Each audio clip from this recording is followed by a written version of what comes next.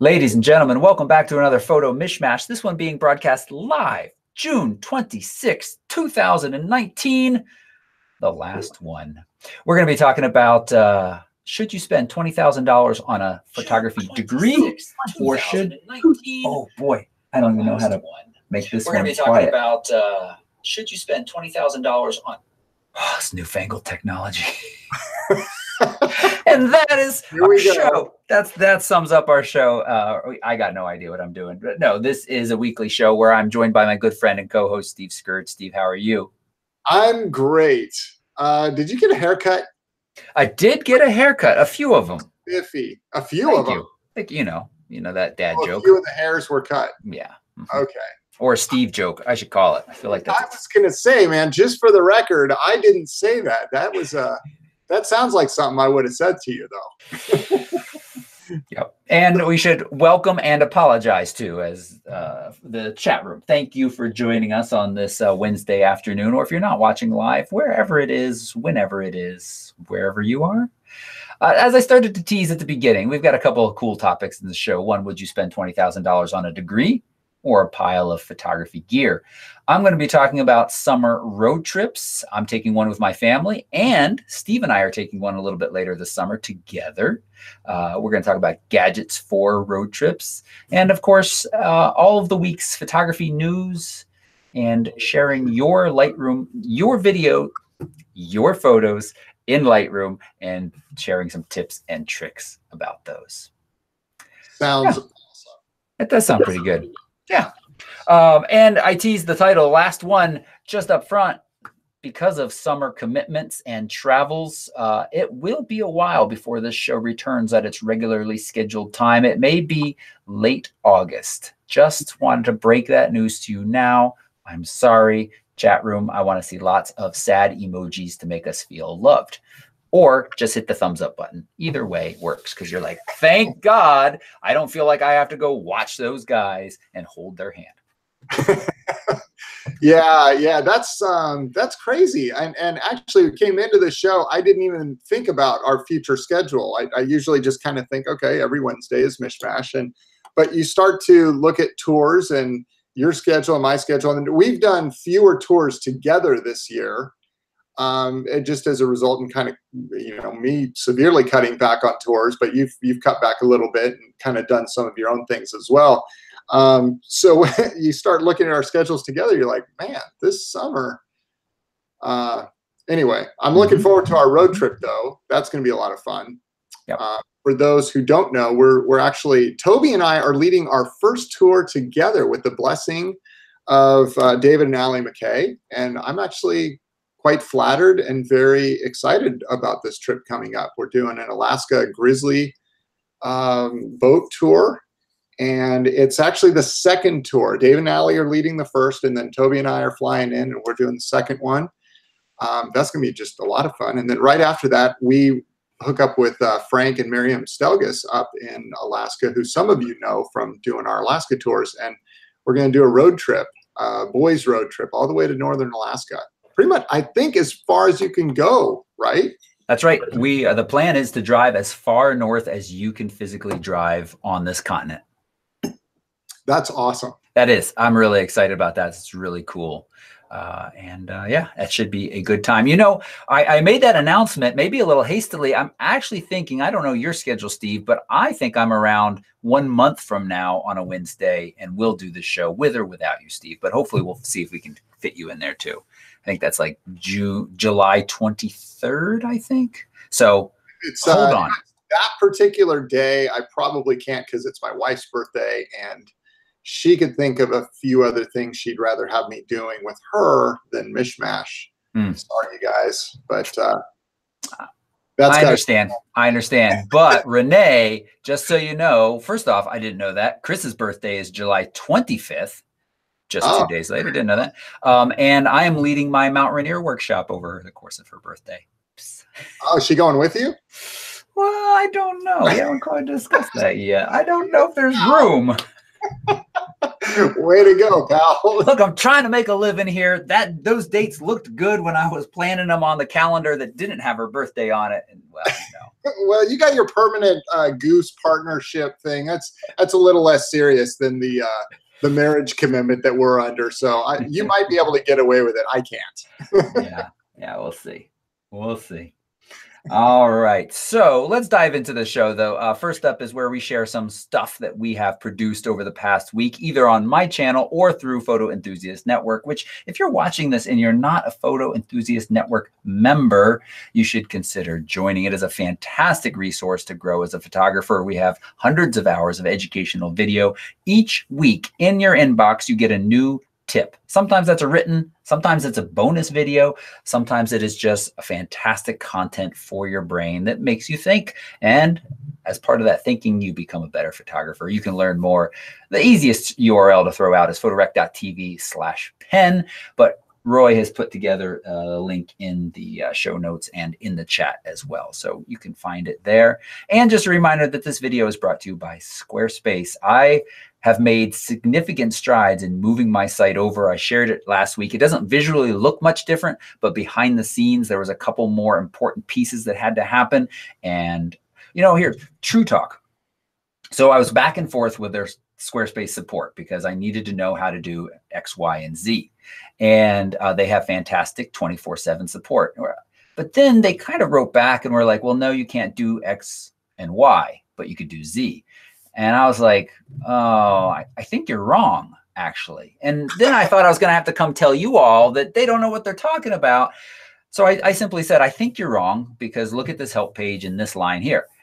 They wrote back very short while later and not only said, I'm so sorry, you're absolutely right, but we've put our heads together with our team and here's exactly what you need to do. So yes, they're not perfect, but I really love the way they handled that and gave me exactly what I needed. So I've been very, very happy. If you're watching this for the first time, Squarespace has been a sponsor of this show for many years, but I'm now actually moving my website from WordPress to Squarespace because I'm tired of all of the broken bits that I've had to deal with over the last couple of years and security issues. And I just don't foresee any of that being an issue at Squarespace because they manage all of it together, one platform, one place to go if you need help. So you can save 10% off your first purchase at squarespace.com/photorectv. That's awesome, man. And that's no small thing, the way a company handles a question that you have, even if they're, you know, I mean, they're probably telling you what they think is correct and you prove them wrong. But, you know, I'm not going to name any names, but we've done some business with other website companies, and unfortunately we don't get that kind of transparency or honesty or feedback, and that's refreshing. So I was pretty happy to see that. Yeah. So real quick, new content on Pen. I put out a Tuesday tip yesterday about lens correction, automatically doing that on import. Sometimes that can have a drastic effect on the look of your image. You want it to automatically look at what lens you use, what focal length you used, if it was not a prime lens, to figure out the best distortion correction. It's got a little database of all of that information and apply that automatically so that you don't forget to do it later. And then I sent along with that Tuesday tip 2 presets, one that does that plus some very basic edits, and another one that I've just started using with the auto checked. I have to say the very latest version of Lightroom, that auto settings checkbox jumpstarts you in 99% of the cases I've used so far to a very good starting point. Then you put your finishing touches on it. But I've been pleased with that so far. So you might want to try that on import. Let Lightroom do the heavy lifting. Well, I should say, let Lightroom do kind of the beginning lifting, and then you finish off any of those pieces that are fine art. That's I'm not surprised by the auto check because I don't do that. But I have noticed that all the sliders in the develop panel, from basically from exposure down through what's at the bottom, you know, saturation and vibrance and saturation. You can hold down your shift key and double click on the slider and it takes it to where the auto setting for that particular slider should be. And I've kind of started using that as my starting point with that particular slider. And it's just become almost a habit now when I edit my photos, as I go down through the sliders and just have my finger on the shift key and I'm double clicking. And then if I like what I see, I kind of just leave it alone. And more often than not on certain sliders, I make some tweaks myself, but I kind of just at least get that auto set and then I move it from there. And 100% of the time I make my own adjustments to it. But I probably should do what you're talking about, is just start with the auto on import, and then it'll save me a little bit of time because I'm kind of just doing it anyway now. And they have done a really nice job of figuring a lot of that stuff out. Yeah, I do like that you pointed out, though, that you can do this individually, holding down shift and double clicking. I think that's a great way to go as well. Be warned, though, folks, if you have a slightly older version of Lightroom, it didn't work nearly as good. It is really just this very last version where I find myself agreeing with the edits it makes most of the time. Yeah, good point. So keep that in mind. So I do that. And then a video by David that went out this week in the Photo Enthusiast Network is Same Scene, what is it called? 2 Picks. And it basically talks about, you know, taking the scene in front of you and finding within it multiple images, which so often you can easily do. And it's just nice to see, again, from that professional photographer's artistic eye, what to look for to kind of divide up a scene. Well, and I encourage everybody to watch it because, quite frankly, we've entered a whole new realm now. That quick bite video that David did, get this, with intro, is 1 minute and 27 seconds. Has that man ever been that short and succinct? No. No. And even he was able to thank people for being members and everything. Like the intro, what he had to teach, and it's a great video. I don't mean to water that down at all, because it really just shows you, you know, one scene, and then the 2 images you can get out of it are vastly different. So it's definitely worth watching. But it's 1 minute and 27 seconds. Everybody's got 1 minute and 27 seconds that they can dedicate to watching a video to make yourself a better photographer, and just plant one thing in your head for the next time you're out shooting. So I just never thought I would ever see a David video be less than 2 minutes, and he crushed it. So I don't think I can make a video under 2 minutes. I get pretty wordy, and I've made sometimes when I make videos, I'll have like 7 different cuts, and I'm like, forget it, I'm just going with my 10-minute video. Yeah, I know. It's funny, you know, I've made a few videos and they always end up a bit longer than I expect, and then I always find bits I can trim out. So he's done a really nice job with that. Yeah. And then I haven't had anything out on my channel, but tomorrow is an interesting look at geotagging, and I'll give you a little spoiler, talk a little bit more about this watch and how nice it is for geotagging, and a new app I found that I'm really excited about using on the road trip. So we'll tease that a little bit more. Well, I just teased it. We'll talk about the road trip a little bit more, but watch that video tomorrow. It'll be out on my channel to learn more about an app that's really good for kind of showcasing your pictures and the path you took to get there tomorrow. Okay. And a reminder that the July photo PPA level image competition is open. Of course, you can submit at pen.community/review. Don't forget that. That is where you can win fantastic prizes from Bay Photo. And even if you don't win, you get invaluable feedback from David, Allie, and Steve. Review your images, and it's just a fantastic way to grow as a photographer. It's one of the many ways that you can grow as a photographer if you are a Pen member, if you take advantage of what we offer. That's a great reminder. I know it's early in the game. The deadline for June was just yesterday, but we are going to be out of town. We're going to be in Mongolia. I don't suspect that we're going to be very active online, so let this serve as a reminder to, you know, please start working on those images and get those in before the deadline. And just so you guys know, for you Pen members that do watch the image review videos that come out, we talked about this at the end of last month's review, but the June video is actually going to be released a little bit later than usual because of our travel. Just taking off July 2nd basically is when I leave, and we don't get back until I think mid-July. So we'll get the image review recorded as soon as we get back, but we certainly won't be doing it out in the desert of Mongolia as far as I know. Sounds good. All right, we're going to dive into our part of the show, Steve, where we critique a few photos in Lightroom and give you some tips and tricks. So let me make sure everybody can see I tried to do that so smoothly, had it all queued up, but now I realize that I need to. Oh yeah, no, we're ready to go. Okay, good. You can see the screen? I can. Awesome. All right. So this is one of our favorite parts of the show where you pen members have submitted to us some images that you want some both feedback on and getting some tips and tricks inside Lightroom for making them a little bit better. We talk a lot about kind of some of these tools in Lightroom. It's nice to spend a few moments showing them off.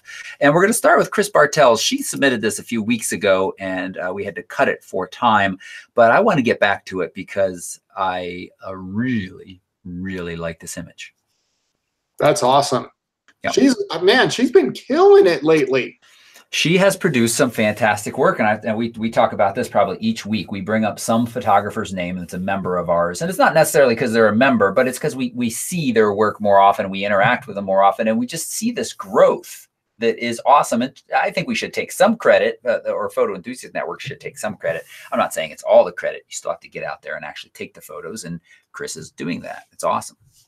Yeah, and I'm a big fan of the way she's processing her images too. They're very realistic. She has a good eye.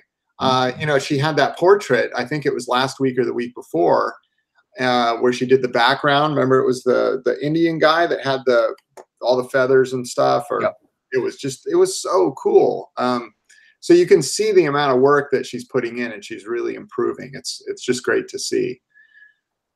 Yeah, very nice. So first thing I want to talk to you about, Steve, is this is cropped already. Look at that. So Chris has sent us a DNG that's holding her edits, which we do like. It's not mandatory, but it is lovely to see what you've done with the image. And you've already cropped it down some. You're working with the 7R Mark II, though. You have a lot of megapixels, so there's still plenty here. Would you go ahead and come in? It changes a lot, doesn't it? You know what, Toby? Do me a favor. Go back up like you did, cropping out the bottom flower, and then take it on the left side and go all the way to the edge, to the left edge. All right, and then yeah, go up a little bit. Kind of put that flower in the lower right third. Then I would go into Photoshop and kind of eliminate some of the yellow stuff in the background, and just it gives that one flower in isolation. I think looks absolutely beautiful. Just another way to go, Chris, if you're watching this. Yep.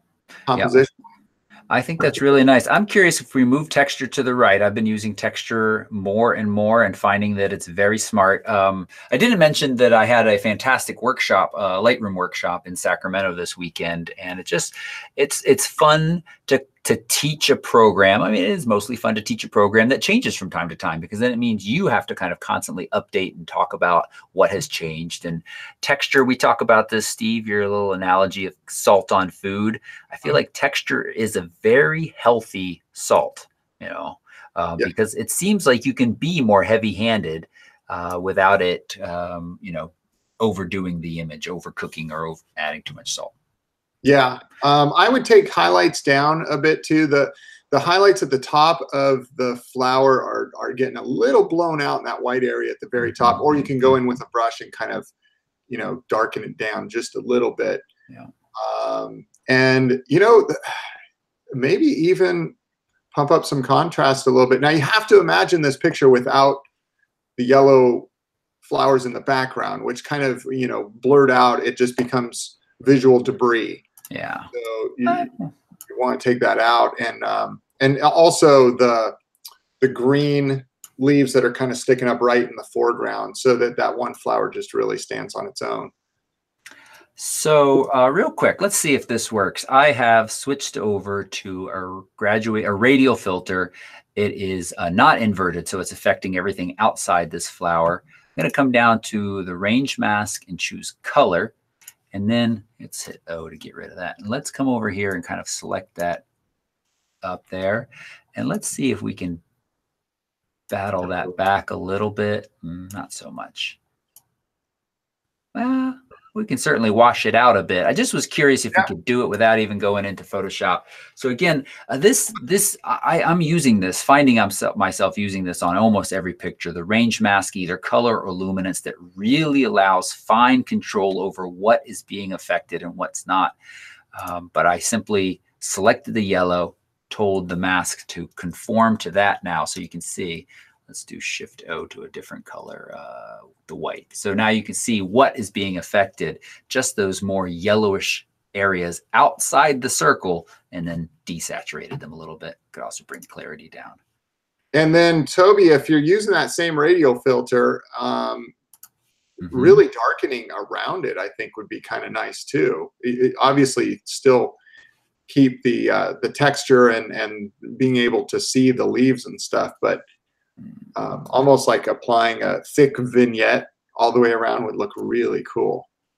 I don't know if you can do it with those color changes that you made. You may have to just duplicate the filter. Yeah, that's exactly what I did. So I duplicated the filter and then just further reducing that some. Oh, I think that looks nice, Steve. Let's bring it in a little bit tighter. Yeah, and maybe even a bit darker than that. Yeah. Oh, it's too much, but yeah. I mean, because what we've kind of created here is we've almost created like an artificial studio lighting, right? That's been applied just to the flower right there. Or if the sun was to be peeking through and just actually right on that flower. Yep. Yeah. Very nice. Nice job, Chris. Really beautiful picture. And I just love that, Steve, you went in a totally different direction with the composition. Nice. All right, we're going to pop over to Melanie, who very nicely, as part of the title, put suggestions on crop, please. Good question, Mel. So, again, I'm assuming this is the Melanie from our tours. Yes, this is the Melanie from our tours. And it was just... I always call her Mel. If it was some new person, they're like, what? He doesn't even know me. He's calling me Mel. Yeah. Well, we can see that Melanie went with a very kind of panorama, almost a 16 by 9, I think, maybe even a little bit wider than that. Oh, yeah, it definitely was. Was it closer to a 2 by 1? Oh, now I messed it up.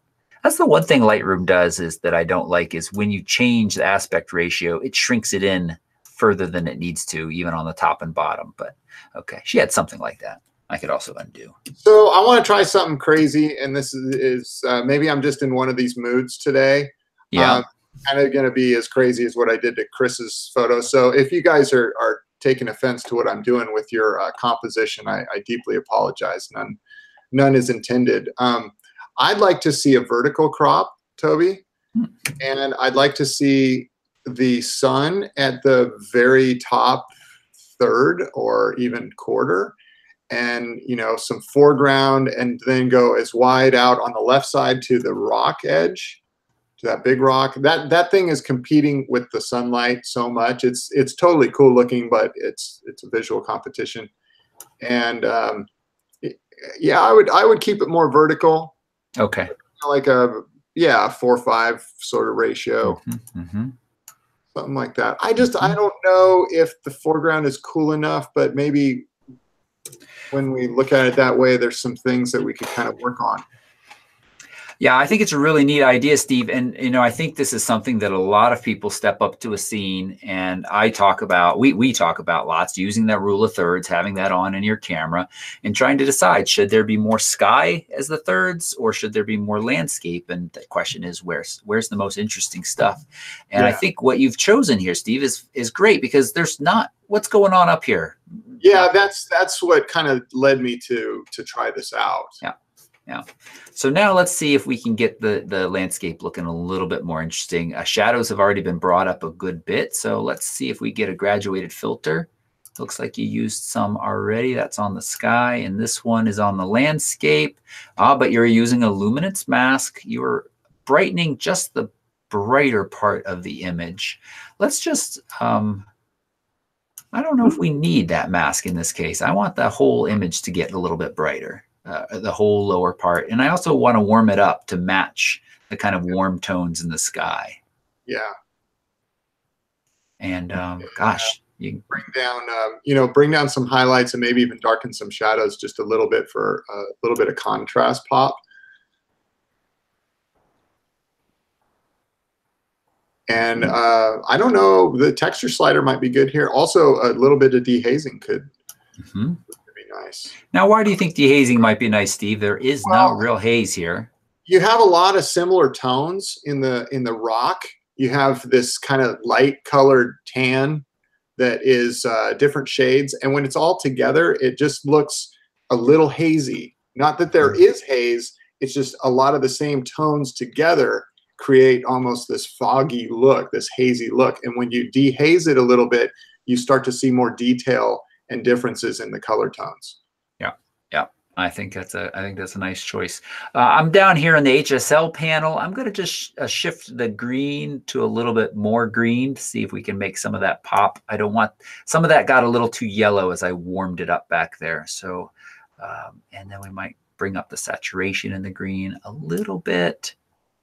But I think this is pretty nice. I would personally, I'd go a little extreme. This is an extreme scene, so I'd go a little extreme with a graduated filter up in the sky. I know she's already done one. We can leave those alone, but we could put a new one in there.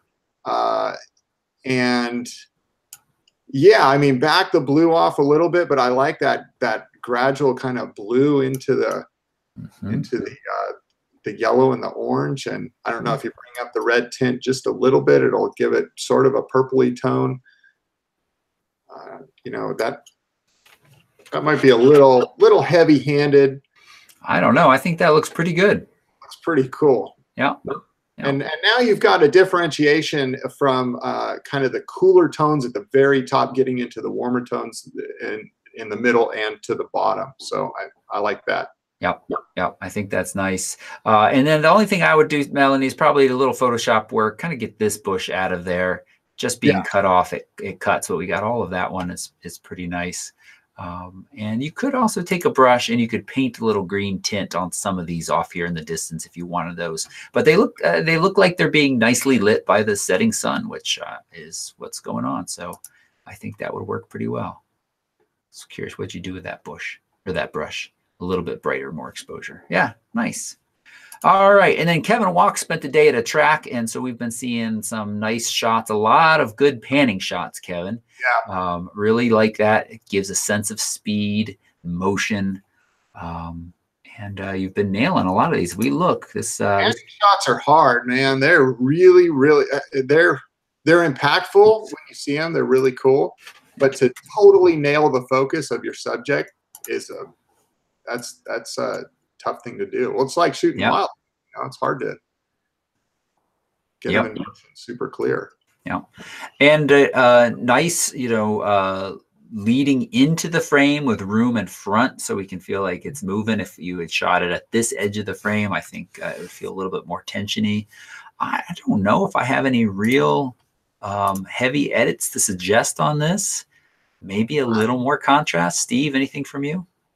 Yeah, I mean, I may do a radial filter around the car and kind of darken the background down a bit and also reduce saturation. So you're going to reduce the green, some of the different color tones that are around the car. So the car's just going to really stick out as the only, brighter. It already does, but you've got some green in the background. I would kind of tone that down a little bit and darken it so that the car just really pops off the page.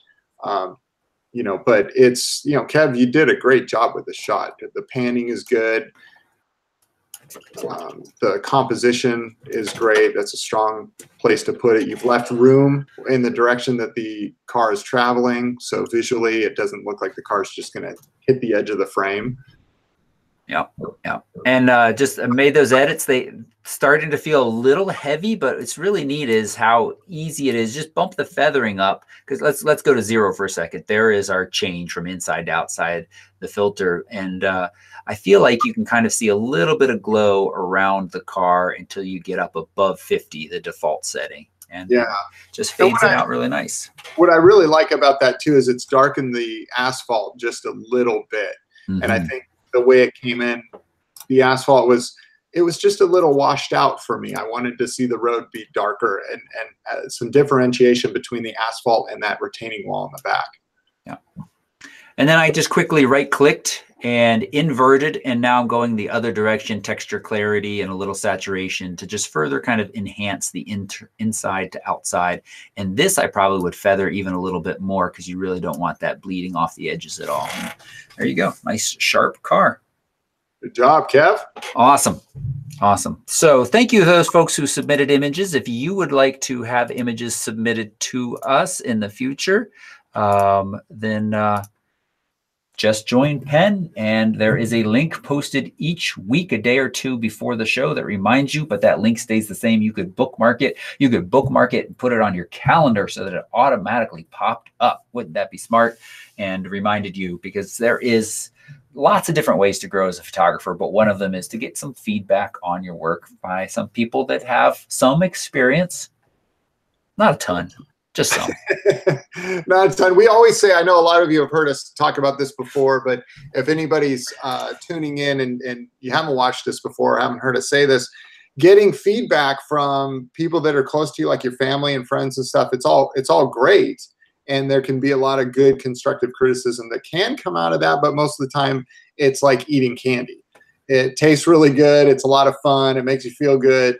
But there's not a whole lot of nutritional value to it in many cases. So, you know, with the Photo Enthusiast Network and having access to 4 professional photographers that are all very different in our fields of expertise and what we do for a living, and kind of being able to put our heads together from time to time and help you guys grow as photographers, we hope that we're providing more nutrition, you know, more nutritional meal that really is going to help you grow. And sometimes that's a little painful. We certainly never mean to be cruel or anything like that. In fact, the big reason we started Penn was to avoid that kind of thing out there on the internet. But I know that, you know, I pick Toby's brain constantly on tour. When I'm working on a photo, I'll show it to him and say, hey, what do you think of this? And he never turns to me and says, dude, that's so awesome. You're the best photographer.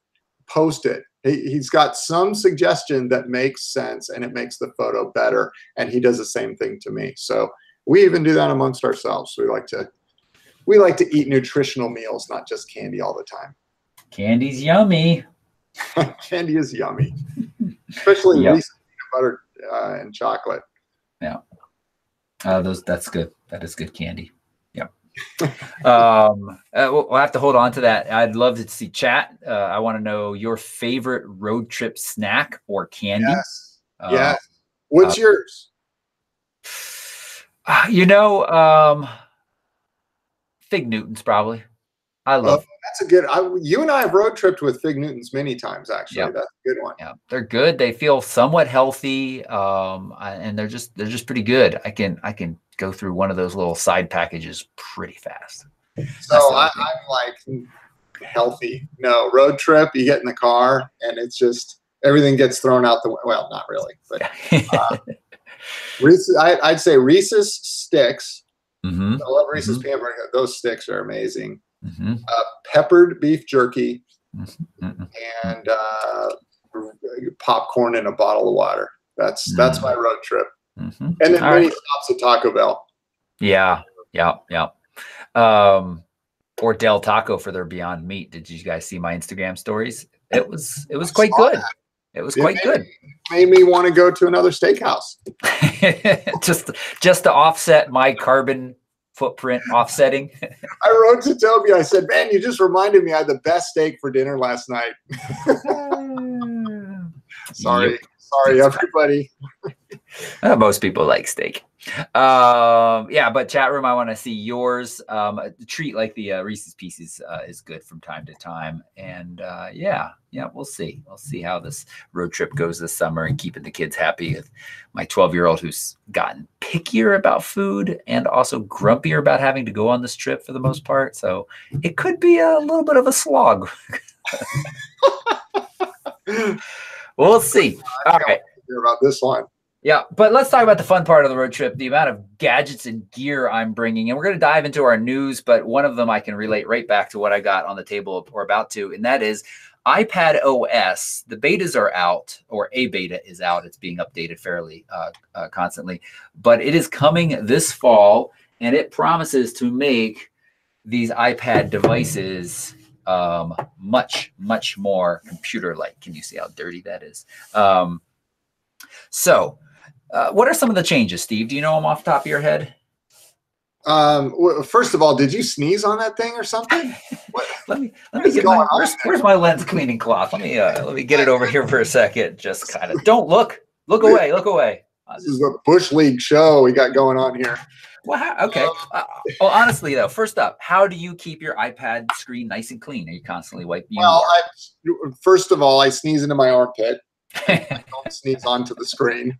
No, it's kind of funny you say that. I pretty much have a microfiber cloth in my pocket all the time when I'm, out shooting or using electronics or traveling or whatever. And I just kind of wipe it down a lot.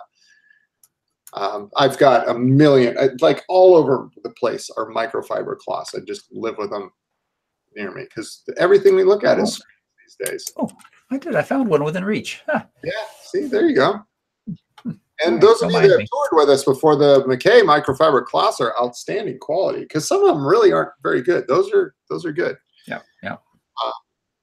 Anyway, what do I know about iPad OS?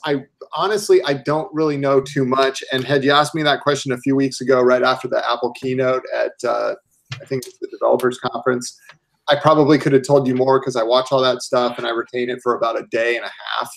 And now I've forgotten a lot of it. One of the big things, though, that I'm excited about with iPad OS is the ability to now be able to hook up an external drive and move files back and forth, because that's always been a bit of the crux in me being able to use mine as a device out in the field. I could get my photos onto it, and it was a little cumbersome, but okay, I could deal with that. But then I couldn't move things over to another drive. And so what would happen is I would run out of space on my iPad unless I was actually sorting through and calling my photos out of the field. What I wanted to do was get them on there, be able to do a little bit of editing, and then dump a bunch of files just onto an external drive so that I can free up space on the iPad and keep using that as my travel device. So I think that iPad OS will finally be the answer to that problem.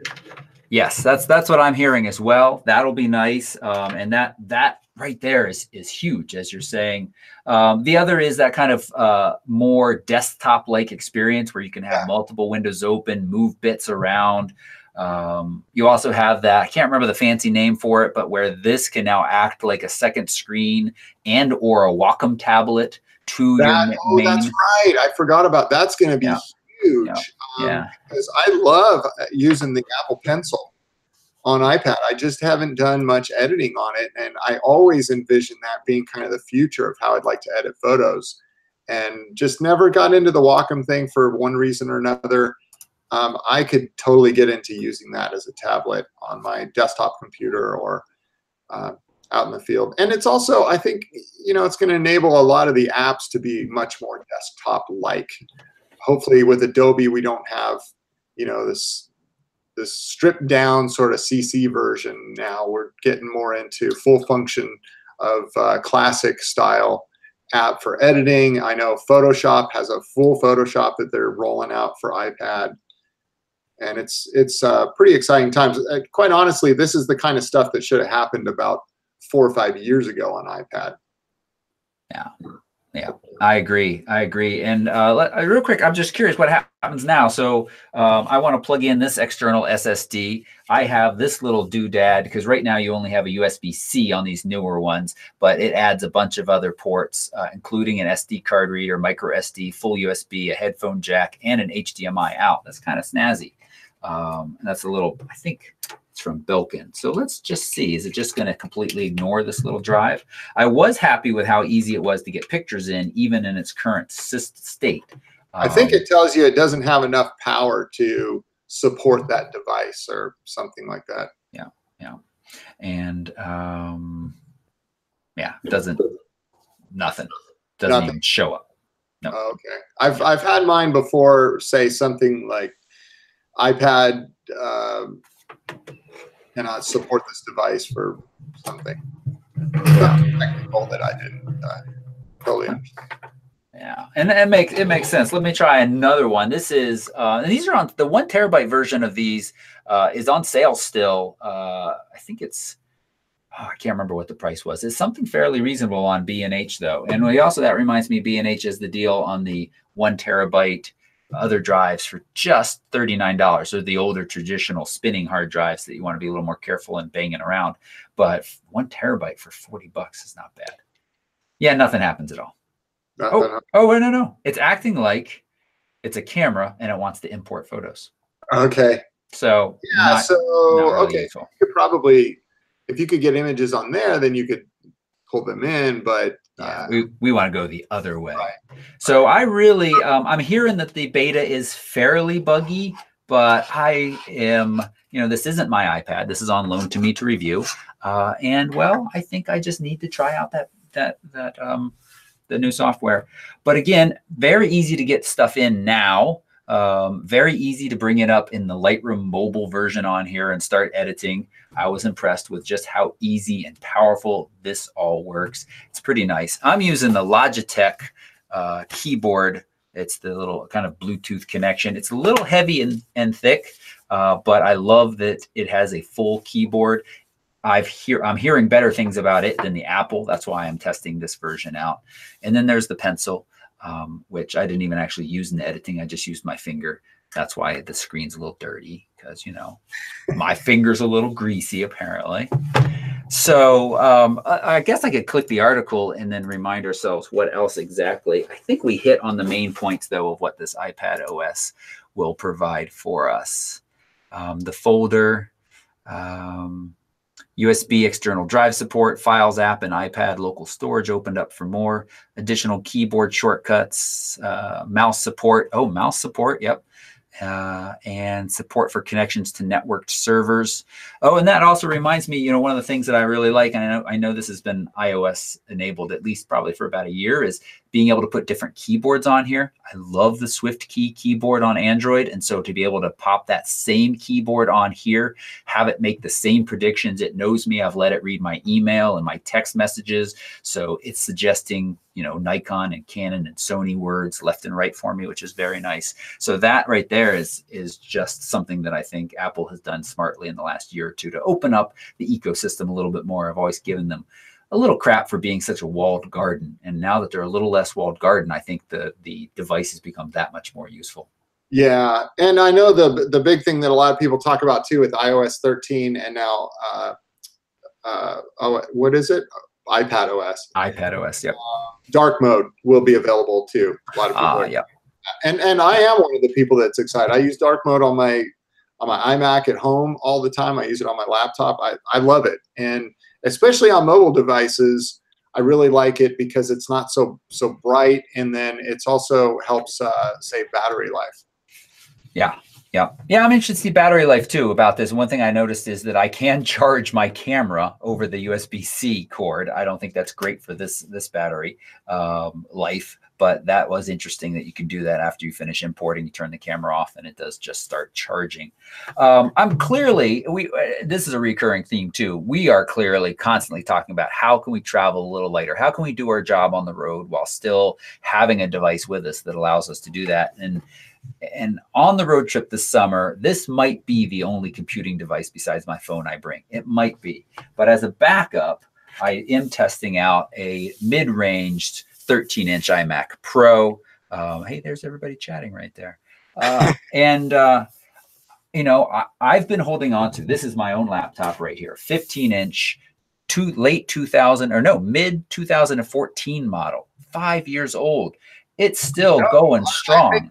I think you have the same one as me. We're late 13, right? The 15-inch Retina, late 2013. Oh, you're right. Late 2013. Same laptop, because that combo that you have right there, that's the migration that I really want to do. I want to go from mine, which is just like yours, to that 13-inch, either the mid-range MacBook Pro or, I'd love to just do the MacBook or even the MacBook Air, just because it's smaller and lighter, and I don't need a heavy lifting computing power while I'm out on the road. It's lightweight that I can use and then, kind of shelve it while I'm at home and working on my desktop.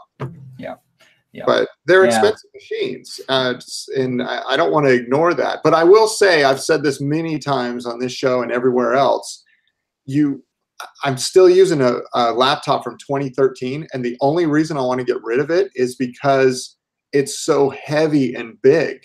Like that's amazing to me. From 2013, it works perfectly. It fires up. It's fast. It's got a Retina screen. It's bright as ever. It's an amazing computer. It's in perfect condition. You know, it's just aged in terms of weight and size for my lifestyle right now.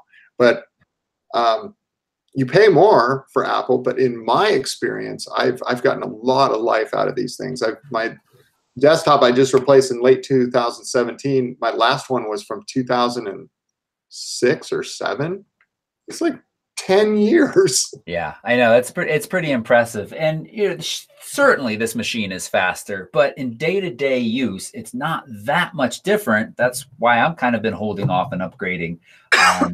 And again, in the exact same boat as you, Steve, this 15-inch, you know, I feel like it's heavy, but it's doing the job. It's doing the job. Sorry, you guys. I drank water down the wrong pipe. Kate wants to say, how can you see images to process them on those small screens? That's true. You know, if I wouldn't process, you know, an image that I think is going to be a fine art piece or that I'm going to send off to a client, I want to see that on my 27-inch iMac at home. But for sharing on Instagram, for producing images to put out on the YouTube channel, for even editing short video clips, that smaller screen is just fine. You pinch to zoom very quickly. You're in at a high detail. The responsiveness, back to talking about the iPad mostly, is impressive. And then even on this screen, yeah, it's okay.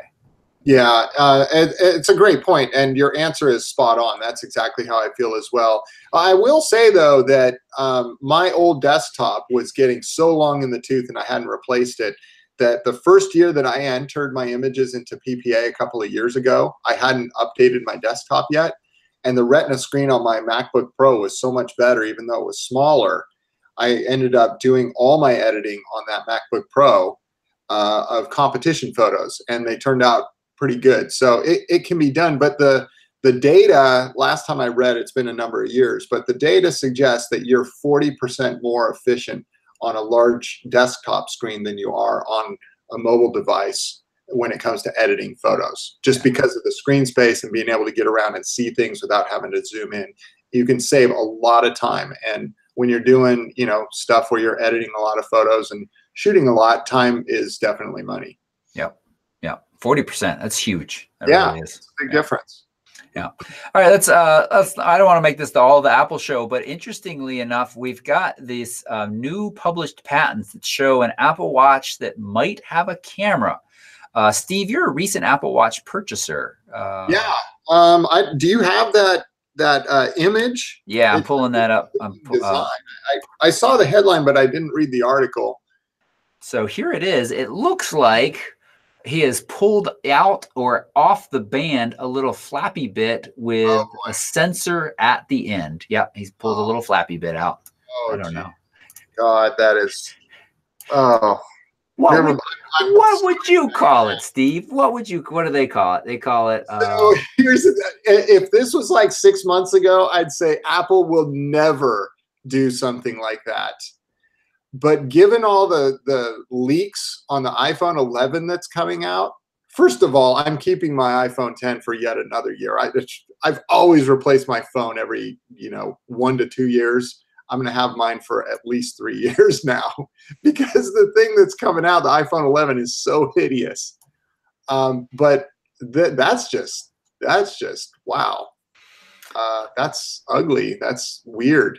I guess though, some people wear a watch on their right hand, some on their left, and so it enables you to kind of set the band where you want it and use it accordingly. But really, do we need a camera on our watch anyway? Well, it's an excuse to say, look what this model has that you want to upgrade to. And there's rumors that maybe even a 360-degree camera, which I don't know how I feel. But speaking of 360 cameras, on the road trip this summer, this is going to be one of the best documented road trips ever. And you know what it's going to be? It's going to be 99% grouchy Henry faces. I hope he's not watching. I love you, Henry. This is the Instax One. Is that what it's called? I don't know what it's called. Is That's called in the Instax? No, I'm saying Insta360 1X. Insta360 1X. Really impressive quality so far, and it I haven't shot with a 360 camera since Africa, August 2016, I think. Yeah, August 2016. There we are 3 years later, serious nice improvements, and even more importantly than the improvements in the quality, it's the improvements with how easy it is to share. You open the app, you get the picture, it just automatically from the phone goes up to Google Photos, where Google Photos completely supports 360. Drag and drop to share to Facebook. Facebook completely supports 360. So that right there, it was kind of a gimmicky sharing system and clunky prior to at least my last experience. So this is a nice upgrade. And this has a couple of really cool features like bullet time, where you're just whipping this around your head and then you get this super slow-mo 360 view. So I need to figure out some fun ways to use that. Yeah. So we'll see. So maybe Apple's jumping on this 360 bandwagon and they think they got something good going on here. Yeah, maybe. Real quick, because I think only Tim and I care about this. We may have been talking about this earlier today, and since I'm just reporting from a rumor site, I'm allowed to share this. Tamron 17-28 FE, this is for Sony, is going to be priced at $899, and pre-orders will start tomorrow. So it's just out of reach. I can grab it. 17-28. Yeah. So what's the F? What's the constant F28? Oh, that's good. So if you've watched this channel for a while, I did a review last summer or 2 summers ago now. I think it was last summer, of the Tamron 28-75 f2.8. This lens is in a lot of ways better than Sony's $2,000 24-70 f2.8. Yeah, it's not 24-70, it's 28-75, a slightly different range. Yes, there have been a few times where I wished I'd had 24. But it is so affordable, it's so lightweight and so compact, and no sacrifices image quality wise. You're just really kind of sacrificing that little bit of range. This is going to pair really nicely with it. I'm excited. I think I'm just going to push that pre-order button because if it's anything like this lens, it's going to be a fantastic value. That's awesome. Yeah. Hey, I don't mean to shift gears. Tom Boggs had asked a question. I don't want it to get lost. We can save it till the end if you want when we do our Q&A. But there was no Q, so I just didn't want it to get lost. It's a good question about getting a new screen for your desktop. Yeah, and I think Tim should answer him because Tim and are we allowed to say what you do, Tim? Tim might work for one of those bigger companies. And he has been recently testing a lot of screens and might have some good recommendations for you. But what's the what is the bare minimum? What's that acronym we want? EPS? IPS, an IPS display. IPS display. Yeah. I was gonna tell Tom, like, for sure, if you have a cheap monitor or you're considering an upgrade for a monitor, chances are, if you've gotten to the point in your editing where you think a monitor might be a new monitor might be a good idea, you're probably ready for a new monitor. And I would say just get the clearest resolution you can afford. 5K, 4K, at least 5K is what I've got on my iMac monitor here. It's, of course, all built in, but it makes all the difference in the world. When I went from my old iMac desktop to my Retina display laptop, it was night and day. There was so much less strain on my eyes. I could see so much clearer on my edits. And as a result, my photos just seemed to be a lot sharper. I could pick out images that, if I'm debating between 2 images, it's much easier to see which one's a little clearer than the other one and which one you should go forward with on editing. So yeah, I would definitely consider new new monitor, Tom. Yeah. Tim suggests the Dell Ultra Sharp as a good model, and also 4K and the IPS. I think I would recommend 4K as well. It gives you that lovely resolution to really be able to see the details. Now, I do caution you, though, if you have an older machine, Lightroom to drive that, full resolution image on a 4K display, you might suffer some slowdown. So that might factor into your purchasing decision as well. Yeah. or just pick up a 5K iMac. Yeah. Yeah. Very nice. Okay. And let's move on. Well, let's see. Tom also asked, where is the road trip headed? So family road trip this summer to Denver, Colorado, or just, we're saying Denver, but it's actually Keystone, Colorado, just outside Denver, meeting up with my brother and family there and my mom. And I'm going to have some nice family time before we road trip back. And we're doing all the classic, like stopping in Yellowstone National Park for a couple of days, stopping in Rocky Mountain National Park, and kind of wherever else we want to go. We haven't actually planned all of the return trip yet, which makes me a little nervous because lots of campgrounds are very full. I can't remember if I said this on the show or not, but I went to book for Yellowstone a while ago, and I was like, oh yeah, I should do this. Then a few weeks later, I went to actually book. Everything inside the park was full. I was like, oh no. So I made a reservation just outside the park. 2 weeks ago, I went back just to check for fun, and there were a few openings here and there, and I canceled my KOA reservation. And actually, did I do that? Shoot, I think I need to call him. And got our reservations in the park. I would much rather have a bare bones campground that, you know, bison might wander through as opposed to, yeah. So we'll see. We'll see. I'm excited about this, but it's going to be fun. It's going to be very well documented. 360 camera. I'm testing out the new little Lumix 1-inch. It's not that new. 1-inch sensor. It's kind of Panasonic's competitor to the RX100 series. Of course, we'll have along. Oh, that's all blurry. I'm sorry. We'll have along the Pocket Osmo as well. I've got my drone. Every family member will have their own camera. I think we won't have room for ourselves. So we'll see. All right. So Tim says he can't get a campsite at Rainier this summer. Just keep trying. I think people cancel and they open up. Check every day. But you know, Rainier has much fewer campsites than Yellowstone. Some of those campgrounds are ginormous. So, all right, let's move on to talk a little bit about other stuff. And I like this article right here. Oh, first off, we put this. Let's do this one first. Would you spend $20,000 on a photography degree, or gear? So I haven't read that article. I just seen the headline here, but I thought it was an interesting one to include. We had talked about before the show started, and I mean, to me, it kind of seems like, I know $20,000 is a lot of money, but to get a degree, it doesn't seem like that much money, especially if you're talking about like a brick and mortar kind of degree, I guess. I mean, yeah, there's online degrees all over out there and they're cheap and whatever.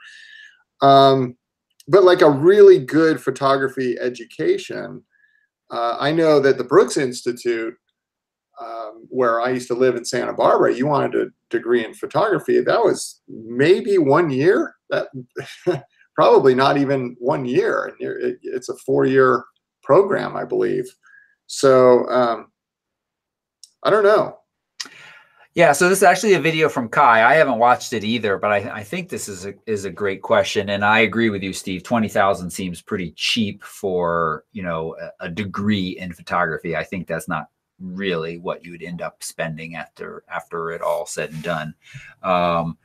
But there's certainly something to be said for serious education, however you get it, whether it is a traditional school or whether you enroll in some kind of coursework or more of like an apprenticeship. But apprenticeship can be just such a broad category that you need to be careful. You could end up just carrying somebody's lights around for them for a long time and them never giving you any kind of feedback on work. So it needs to be the kind of apprenticeship where you actually get the opportunity at some point to make something and hear and get some valuable feedback on it. Yeah. I just think that any money spent on here is going to be better placed than just simply buying gear. I think that when you have the fundamentals of photography and you can see light and you can think as a photographer and you really kind of are becoming a photography artist, you can get your hands on gear. It may not be the best gear, or you may have to just, you know, work with a budget or, you know, borrow some family stuff or friend stuff or whatever. But the knowledge that you have from a photography education, and of course that is just, you have to drill it down to just what kind of education are you actually getting. That's far more valuable than any piece of gear in the long run, because the whole reason we do things like Photo Enthusiast Network and teach on trips and stuff like that isn't to just, teach you what piece of gear to get or whether your gear is going to work. It's really to help you become a better photographer no matter what you use. And so I think somebody made the comment, I think it was John Drummond, said I'd spend it on a bunch of trips. And I like that mentality there, John. You can go on a bunch of trips or one trip to Antarctica. But, yeah, if you have some basic gear, you will get an education out there by going on these trips with some instructors. And I don't know, it's a difficult question. I've actually kind of thought about it in the back of my mind the whole time we've been doing the show, because I know we were going to talk about this briefly. And the more I think about it, the more I'd say anything you can invest in that is really going to help you become a better photographer that isn't simply gear, that's probably going to be money very well spent. Yeah. A couple of comments on that article that are jumping out at me as being really smart is that think about the business side of things. If you truly are going into the photography business, don't exclude the idea of going to business school or taking business classes, because you have to market yourself. You have to run a business. Yes. There's so much more. And we've talked about this a lot in Penn. Yeah. Steve, you wrote this just the last 2 weeks ago. Your fantastic Tuesday tip was all about marketing yourself.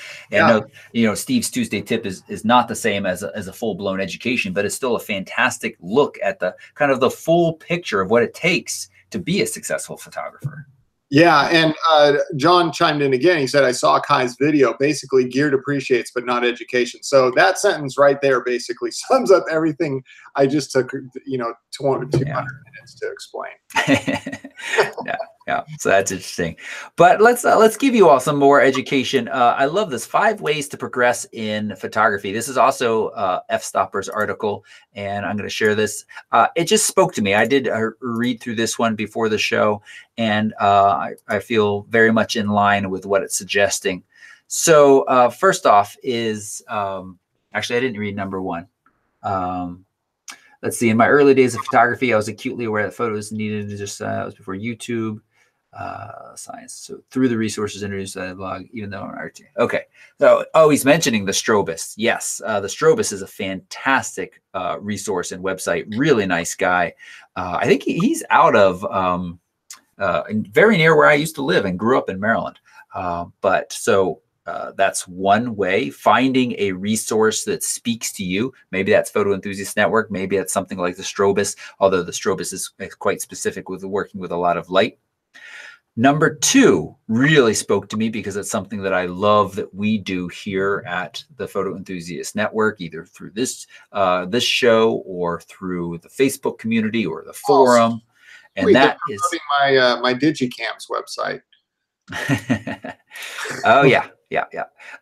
Is getting your work out there in front of other photographers who know, and then getting feedback on that, learning from that.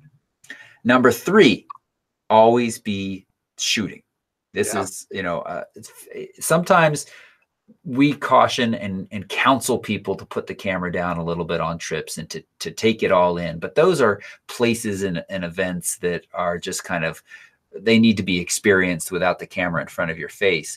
But as far as growing as a photographer, having a camera with you, thinking about how you want to capture what you see constantly starts putting your brain into that kind of always on mode where, the kind of framing and the composition becomes second nature to you. And I think that's just a fantastic tip. Number 4 is kind of being a little bit more focused. So is the early days as a travel photographer. This guy who's writing this article is a generalist, but after spending some time in Brazil and really shooting architecture, they realized that was their true passion, and they came back and they really became focused on that. And now they're a full-time architectural photographer. So it's true. What's the 10,000 hours to become an expert in something is the generally accepted kind of number that's thrown around. And if you want to be an expert in a subfield of photography, you certainly should be working towards that at all times. And then this book, I haven't read this, titled A Million Miles in 1,000 Years. The book is about the storytelling process. The takeaway for this author was that they needed to be living an interesting life in order to tell interesting stories. And that impacted their decision-making process. I would ask, will this make for an interesting story? I started throwing myself into all sorts of weird and wonderful situations.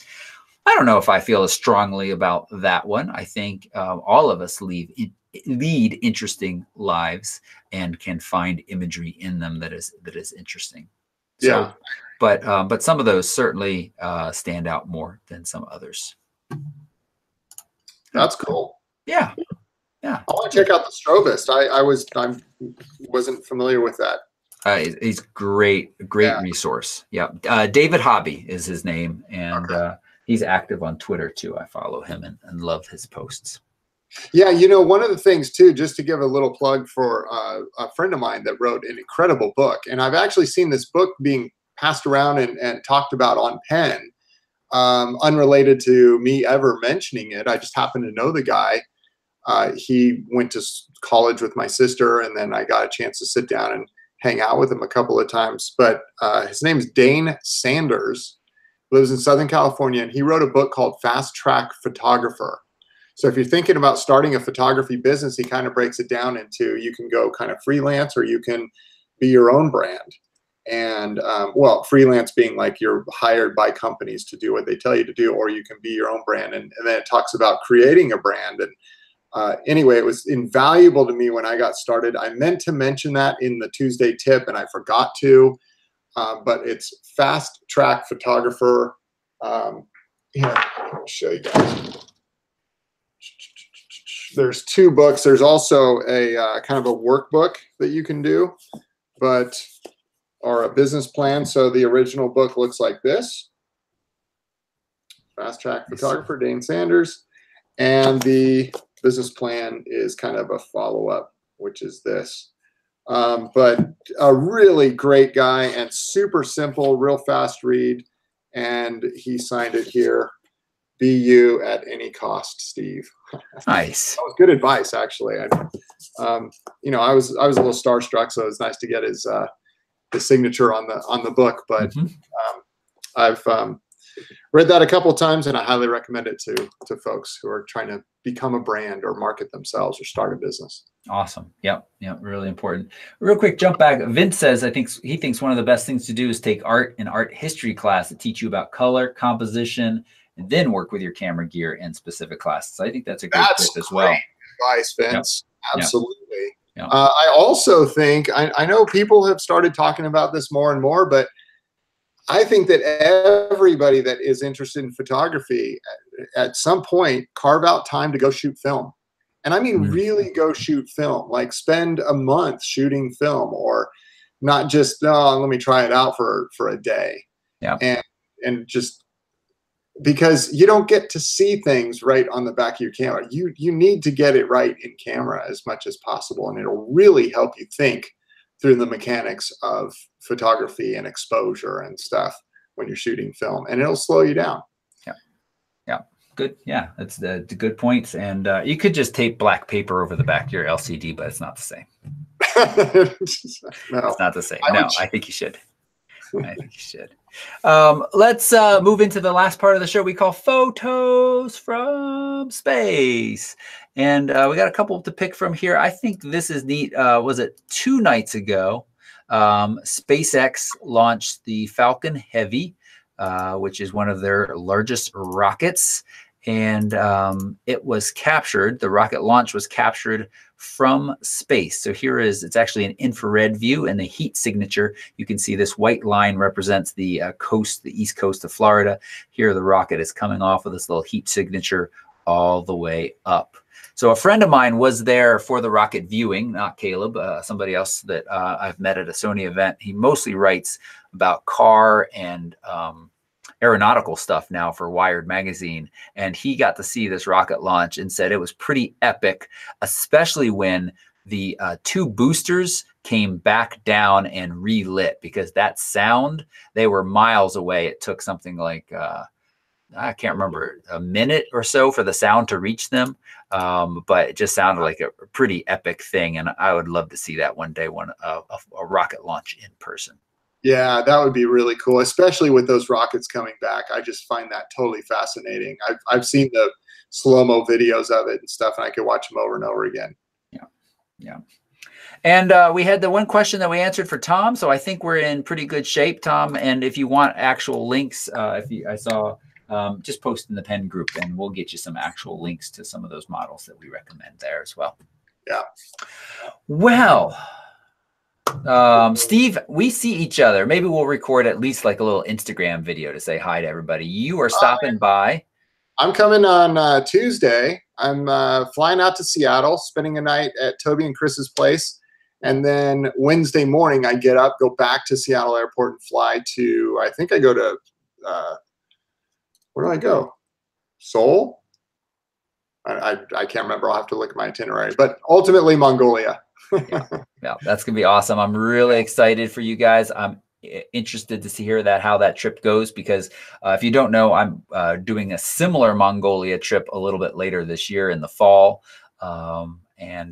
Yeah, it's going to be, you guys are spending most of your time with the Eagle Huntress. That Netflix documentary is out. You're going to actually stay with the family, be there to photograph some of that. Just going to be awesome. So yeah, cool. It'll be really cool. And for those of you, my dad is visiting this week, and he kind of asked me the other day, like, what is it about Mongolia? Why are people going? Like, I don't know anything about it. And it's just south of Russia, next to Kazakhstan, and it is an interesting place, but it's really come up as a tourist destination for the last few years. Mm-hmm.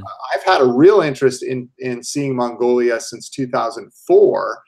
I'm a huge fan of the miniseries documentary called Long Way Round. I knew you were going to say that. Yep.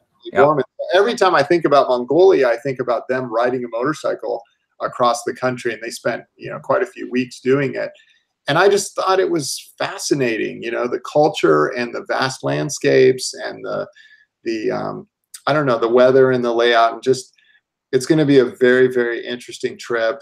I'm looking forward to the experience, and I have somewhat of an idea of what to expect, but not much. And that's pretty exciting to me. So it should be pretty cool. Yeah. Yeah. I'm going in September. Gus, who was in my Lightroom workshop this past weekend, he was there in early October last year and said he froze his butt off. So I may in September being like, I should have gone on the July trip because out there in those open plains, I think it gets cold very quickly. We're staying in Gurs. They're basically, it's a yurt, but that's their term for it. And I haven't done quite my research on what the weather is supposed to be like and stuff, but it looks pretty mild this time of year. I'm thinking mid-70s and in the 50s at night or something. Shouldn't be too bad. Yeah, nice. Sounds very good. All right, I think we're going to let these fine folks go. Thanks so much for watching. If you haven't already, hit that thumbs up button. That's just an easy way to thank us for our time. And as I said, I think late July, we will be back with this show. As soon as I know, I'll post up a video so that you know when it's coming again, and we'll be posting in the Pen group. If you're watching this and you're not a Pen member, consider joining. There is a fantastic community of folks, all helpful and nice and ready to kind of support you as a photographer in your growth. And if you're talking about building a website, consider Squarespace. Photorec.com/PhotorecTV, and you can save 10% off your first purchase. Maybe in the next week, I'll be able to fully just switch the domain. I haven't done that yet because I need all the back end pieces to be completely working with the minimal breakage, and I'm not quite there yet, but I hope to be soon. So keep an eye out for that. Cool. All right. And you can find both Steve and I on Instagram. Links to our Instagrams are right down below this video. Make sure you follow because we post from time to time on our adventures. Thank you, Steve. Thank you, everybody. Bye-bye. See ya.